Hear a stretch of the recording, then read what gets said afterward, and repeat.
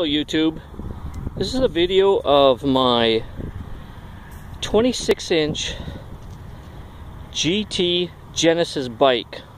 Now I say Genesis because that's an American bike, and this bike was built here in Manitoba, Canada. So therefore, they changed it from Genesis to Supra. And here's the name on the bike that you can see is Supra. And it's a GZ model, same as the GZ Genesis.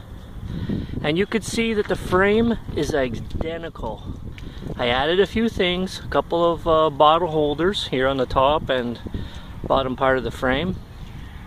Added a saddlebag and rear mud flap and a front mud flap. But these bikes are identical.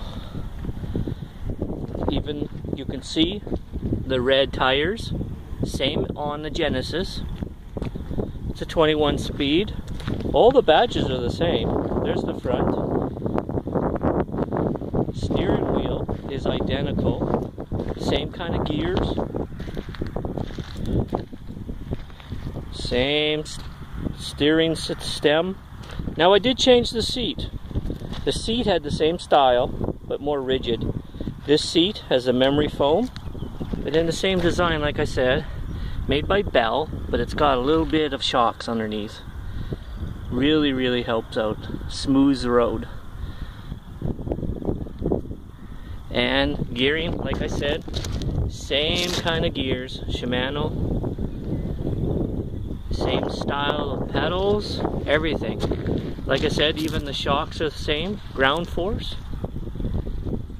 shocks. Even like cameras, Nikons that are made in the States have a different initial badge, and then when they come to Canada they give it a different initial, meaning a Canadian model versus an American model. Now the only thing that changed on this bike was just the name, Supra, instead of Genesis. I'm at my halfway point on my ride. It's been raining for 2 days and the road is extremely wet and soft. So it took a lot more energy to get to my halfway point than it normally would on a dry dirt road. Now I paid $1.99 at our local Walmart store. It was built really good. The only problem I would say was the high-end gear right there. The mechanism wasn't set properly. I could not get into my first 7 gears. I could only ride in mid-range and high gear.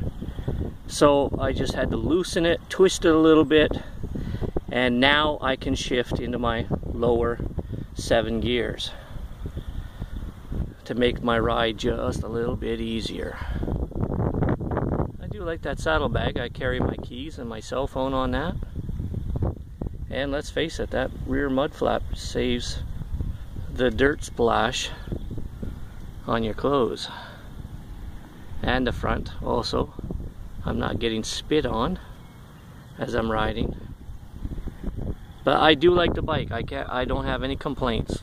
Like I said, other than just the guy who put it together didn't really check to see if all the gears were working. I pumped the tires up to about 45 pounds,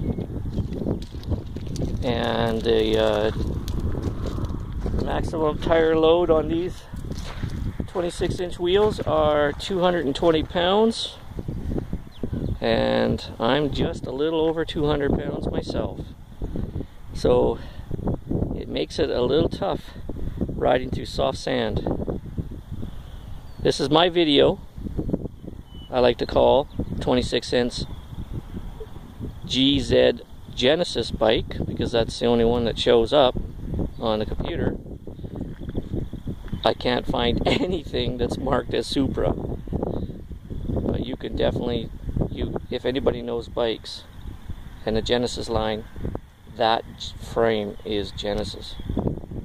Thanks for watching, everybody.